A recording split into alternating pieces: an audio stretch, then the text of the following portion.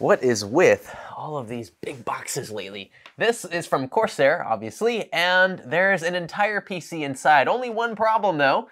It's not actually built yet. So this is basically Corsair's version of a build kit. Essentially, this is a curated box of components that you'll need to assemble a full-on gaming PC. And of course, you can spec this pretty much however you want with any budget in mind. And yes, in case you're wondering, you'll have a build kit video guide to follow if you want to scan that QR code. Of course, they're going to show you what components you should have in the box. You can make sure that they're all there. Now, I want to make it very clear. This is not a Corsair sponsored video. Some of the things you'll hear me say may be negative. That just comes with the territory, and I imagine a lot of that's gonna have to do with the value of this kit, which we'll discuss later in the video. I wanna build it first, and then at the very end of the video, we'll talk about how you can win this, and in case you're wondering, no, it does not matter where you live. As long as we can physically ship you this build, you have a chance to win it. And again, we'll talk about that at the end. Are you ready? Stay with me. To get rid of that annoying Windows activation watermark, head on over to VIP SCD Key. Purchase a Windows 10 Pro OEM key for a fraction of the price of retail. Just use a secure payment method like PayPal, enter your product key into your PC settings window, and say bye-bye to the watermark. And be sure to use our offer code SKGS for a sweet discount. Now, before we get started, yes, I do sound funny. Yes, I have had a cold for like a week. Yes, there's like a gallon of gunk pent up in my nose.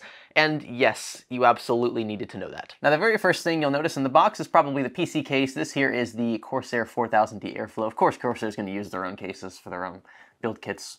It'd be weird if they didn't. And I really have no complaints about this case other than the fact that maybe it's a bit larger than I would personally like, but with graphics cards getting so big nowadays, I mean, this is actually probably perfect for the later 40 series stuff. Although I think we have a 30 series card going in this one just because of the budget. This has great airflow, again, tons of room to build, cable manage. It's all around an excellent choice. Now, normally this would be something to complain about, the fact that they intentionally chose a cheap B660 motherboard. I think it makes sense though, in this budget they went with DDR4. That will keep the cost down on the RAM side of things. And also they're pairing it with a reasonable CPU again for the budget, I think. 13400F here. This is still a really good gaming CPU from Intel. It's a relevant modern chip and it doesn't cost a ton of money. And as for that DDR4, they went with two 8GB sticks of Corsair Vengeance LPX memory, 3200 megahertz. This is pretty cheapish. DDR4 honestly there's nothing special about it. There's not even RGB capabilities baked into this stuff, but it'll get the job done. I mean, it's an Intel rig. It's not the end of the world. The graphics card's an RTX 3060. I see nothing wrong with this either. Again, as long as it makes sense in the budget, I think that the pairing of hardware is quite nice. This will obviously give you those ray tracing capabilities if you're interested in certain games, and it's just all around a great graphics card for sheer gaming in, say, 1440p and below. Also nice for content creation thanks to CUDA acceleration. And the power supply is a CX550M. Nothing special here. It's semi-modular, 80 plus bronze. It's a 550 watt unit. I think it's fine for this, but there's not a lot of future proofing here, not a lot of upgrade paths you can take just by keeping this unit. So kind of an end of the road scenario, but it's, we'll see. Now I just noticed we don't have a box for storage. I wonder if it's in here. This is just like a white unmarked box. So maybe there's like a hard disk drive in here along with like an SSD or some, what is this? Oh, ooh, wow, look at that. A full-on toolkit. This is actually pretty sweet. I could definitely use one of these. Check it out. You just push this button right here and boom, there you go. This is handy. I mean, look at all these bits you get. Holy cow, like you're only gonna use like maybe one or two of these bits, more than likely. The fact that you get all this extra stuff to use just for future endeavors, not too bad. Oh, that is, I could do this all day. Anyway, so if our storage is not in any discrete box, maybe it's in here, maybe it's already pre-installed. I don't see a storage drive. Is this like one of those bring your own storage drive scenarios where you just like pop in something you already have laying around? I don't think that's how Corsair would do it. Maybe it's in this bag. Aha! I was gonna say, if it wasn't in that bag, we just straight up didn't get storage. This here is an MP600, which is nice. Sorry, I know it's really loud. This is nice for a budget like this. I mean, I still think this is gonna cost well north of $1,000, but this looks to be a 1 terabyte, I believe, in NVMe. So yeah, not bad. And it's Gen 4 compatible, so there's that. First things first, CPU installation. We've got a motherboard on our box here, and we're just gonna lift up this lever, pull back here, Make sure the socket, yep, looks fine. Drop the CPU in nice and gently. Lower this back down, lower this retention arm, keep this, and there we go. That was pretty easy. You know what, I just realized something else, by the way. We don't have an aftermarket CPU cooler in the box, which is another way Corsair, I'm sure, is trying to save money and lower this budget. We have this thing here, the stock Intel cooler, which, I mean, admittedly, this one feels a bit beefier, a bit more premium than the old cheap ones that used to come in these boxes. It has a copper slug, which, I mean, that's an upgrade in and of itself. I don't know. What do you guys think about these? Have you used them before? I haven't, so we're gonna find out. I suppose the one surefire positive thing about this is that the installation of this cooler is like stupid easy. So literally just line up the pins there, and then we gotta poke them through. One, do the opposite corner. I think I'm doing this right. There we go. And then 3, and then 4, and that's literally it. It's already installed. So I went down to grab a bite to eat, and my voice is completely gone now. So we'll pick this up some other day, but you'll just see a quick jump cut. Here we go. Day 2. Sorry about that. I think I sound okay. It's okay. It's been like 2 days. For context, I had completely lost my voice the day after the previous clip you just saw, and it was pretty much unbearable. I think the wife loved it, but I felt trapped in my own body. So we're coming back. Again, it's still a little weird, but we need to get this video finished because I'm ready to give it away already. So where were we here? I think we were at RAM installation. That's going to be very straightforward. We've just got 2 DIMMs here. My only complaint about this Vengeance LPX memory, the fact that the stickers are on the outside, the barcodes, it just looks, I mean, this is how it should look, right? You've got just the logo, it looks really clean, but you've got the barcode on the outside here. I'm not sure if it's just because it's low profile memory or not, but just messing with my OCD a bit. We've just installed our M.2 under this metal slab. Next line of business, prepping the case for platform merge. We're gonna get our rear IO shield in here first, and I'll try to do this without cutting myself. And I just got demonetized. Easy does it here. I don't know why I insist on installing motherboards this way. It's just for the YouTubes. You are welcome. This is sketchy. Let's see, there we go, something like that. And now, just gotta tighten it down very quickly before it falls over. And now we're just gonna take care of some basic wiring. There's the front panel, more or less finished. I'm gonna take care of these fan cables next. HD audio and USBs. All right, and there we go. Looking pretty good so far. And believe it or not, we only have 2 other components to install. Well, we're really 2.5 because we've got the graphics card, the power supply, and then this Wi-Fi card, which you also get in the box with this particular build kit from Corsair. So not a lot left to do, and it's just one of the side effects of choosing a cheaper, more budget-oriented build is you don't have like crazy RGB to wire up. You don't have usually AIOs and all the fans and pumps and things to connect. It's just, yeah, it's simple. And speaking to the simplicity, all we need to connect here to the semi-modular unit is 1 single cable for PCIe supplemental power. That's it. We don't even need Molex or SATA power cables, although I will include some obviously in the case in case the viewer wants to add stuff later, because we just don't have anything currently in the rig that needs any of that stuff. Easy does it here. Let's move the HD audio cable out of the way. Slide her on in, and we'll tighten her down from behind. Easy peasy. Now we're just gonna cable manage a bit, and the good thing is it is super easy to do so in the 4000D. Tons of space behind the motherboard tray. You get Velcro straps, cable channels, and check this out. Between the power supply and the case, tons of zip ties. But don't worry, we're not gonna use this many. Meanwhile. All right, you ready to see it? Only took about 5 minutes actually, again, because we didn't have much to do. But looks really clean. The only cable obviously still got to connect after this is the PCIe supplemental 8 pins, and then we've got the Wi-Fi cards. Let's go ahead and get that in first, and then the big boy. So in she goes, something like that there. We could also connect this to the top slot. I don't think it's gonna impact much in the way of thermals though for our cards since it is so small. I personally think one of the coolest parts about a build kit like this, obviously when you buy a pre-built, you don't get the hands-on experience, you don't get the the impression that this is your own because you built it with your bare hands. But also, you miss the unboxing experience, and that to me is worth something in and of itself. So it's cool that you don't forego that in these kinds of build kits, whether it be from NZXT or Corsair or some other brand. Just the fact that I can literally just pull graphics cards out of their boxes these are brand new components, that's already got an effect on me. And maybe I'm just easy, but I do miss this. And it's something that I've learned not to take for granted, especially when it comes to building PCs repetitively. Someone's at my front door. Obviously, MSI is not my first choice. It wouldn't be any of my choices if I could have it my way, but this is Corsair. I don't expect everyone to have the same convictions I do, but I will give it credit. It does look pretty sweet. And these are always super easy to install, straight into the uppermost 16-lane PCI slot. Oh, I should probably pull back on the tab. That would make things a bit easier. There we go.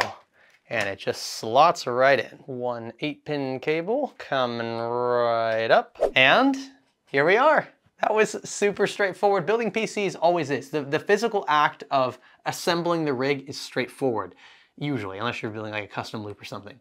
9 times out of 10, the thing that scares folks, first-time builders, is picking the parts, compatibilities, things that you and I might take for granted today because we've been doing this for so long. But I mean, think back to your very first PC build, right? The first build that you financed yourself, that you did all the research for. That first purchase, right? Having all those parts in your cart and then clicking checkout.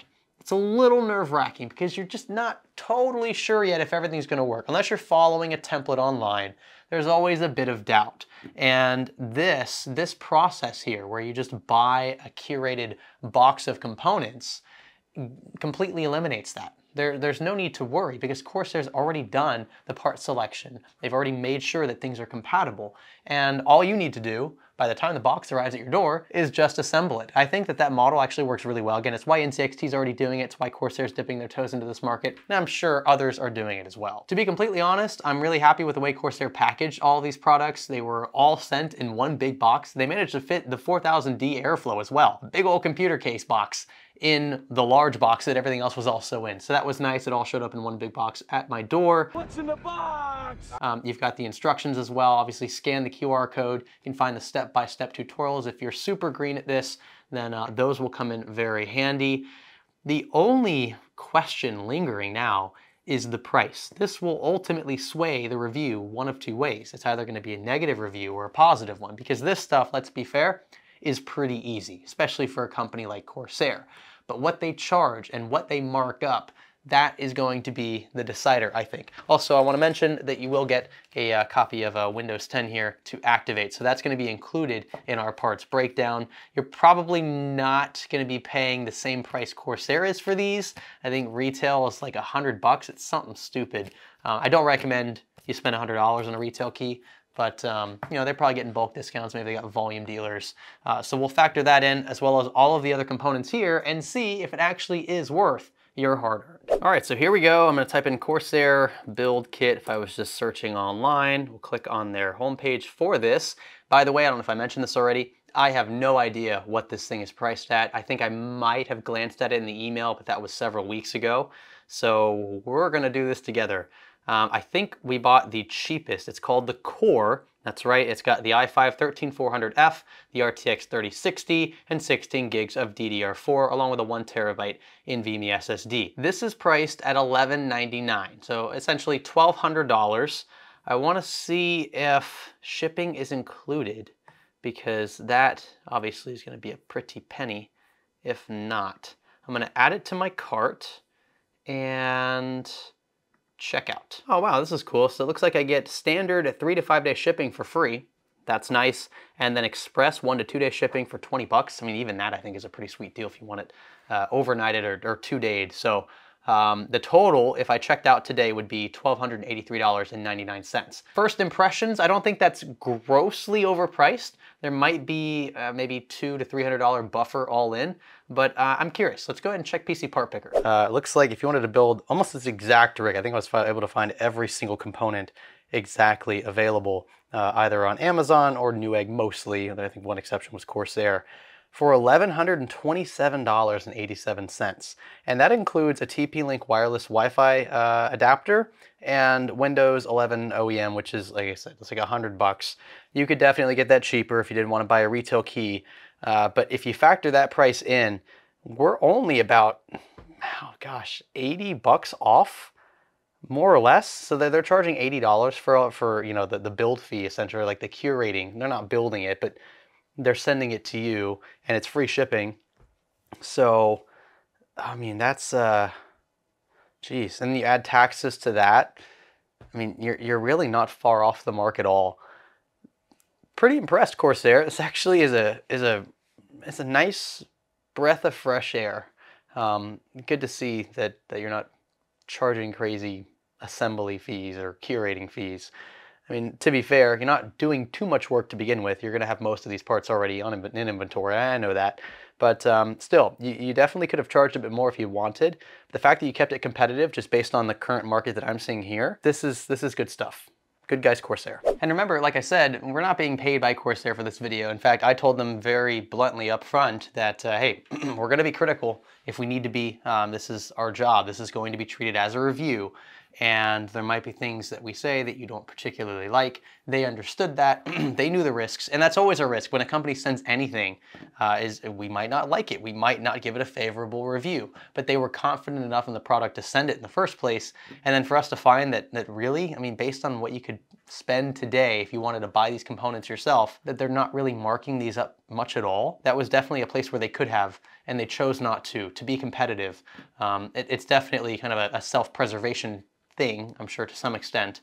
But it is nice to see that companies aren't willing to just totally rip you off. And again, to be fair, they're not doing a ton of work. Again, I want to stress, this is not a pre-assembled build. You have to do the work yourself of assembling the rig. We're going to turn it on in a second just to make sure that that it works. And then we'll also see if Windows is loaded on the drive, because the drive wasn't shipped in its box. It was shipped in like a separate box. So maybe they already loaded Windows on here as well, which would take some of the stress out of OS installation later. Windows is by far the most popular operating system, love it or hate it. That's just how it is. So let's see if that's on here before we conclude. Here we go. Let's see what happens. Power on at the rear, power on up front. Things are looking good so far. Looks like this motherboard does have a set of debug LEDs, so that's nice, in case you need to diagnose things. Diagnose, God, I can't even speak right now. Still in the recovery phase, folks, I apologize. Let's see, it sounds like fan curves are settling down, so it's probably, yep, just gonna post. Okay, looks good. I always forget, I need a keyboard. In the BIOS now, one of the first things you'll want to do is enable XMP. And based on this boot tab here, it does look like we already have Windows Boot Manager, which means there's a Windows partition on this drive. So let's go ahead and reset and see if that is the case. Hey, and would you look at that? Windows is already here. So that's actually nice. Again, it's just pretty much gonna be plug and play after you get your rig assembled. You should just probably install graphics drivers and activate Windows with the activation key, which I'll also include in the rig for whoever wins this. But yeah, you can go ahead and set this up as you please once you win it, if you win it. Speaking of, let's end with that. How do you win that rig right there? We're gonna do things very similar to what we've done in the recent past. All I'm gonna ask that you do, because you guys are usually gracious about this, is just subscribe if you aren't already subscribed, and comment in this comment section. That's it. No Gleam link, none of the crazy loopholes a lot of other companies and brands make you go through. Just pretty straightforward. If you comment, you're entered to win. And if there are issues with maybe your age or something like that when it comes to winning, you can always have a parent or guardian represent you. If you don't live in a country where we might have issues shipping, you're eligible as well. This is an international giveaway. But if you live in a country like North Korea, I don't even know if you can watch YouTube in North Korea.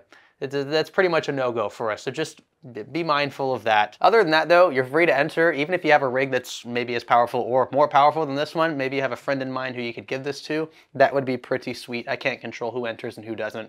Obviously, I'm not gonna vet them any more than just where they live and make sure that they can receive a shipment like this. But my voice is... it's on the edge here, folks. I'm not gonna take too much longer here, but yeah, I wanna thank you guys for watching this video. Thanks to Corsair as well. Again, I didn't expect this to be a super positive or super negative review. I just thought there would be some, some pros and cons. I'm overall very happy here. You can tell they definitely cheaped out on some of the components, but that's reflected in the price, and you're really not being penalized for it. I mean, you've got an Asus B660 motherboard DDR4 in here. It's 130 bucks, one of the cheapest B660 boards on the market. But like I said, it makes sense in a budget build where you're trying to cut some costs without really, just flagrantly spending where you don't need to. And you don't need to buy a Z series motherboard for a locked Core i5. So the combination of hardware makes a lot of sense. Corsair did great there, and they kept the price down. Other than that, I really have no complaints. So check them out. I'll have them linked in the video description as well.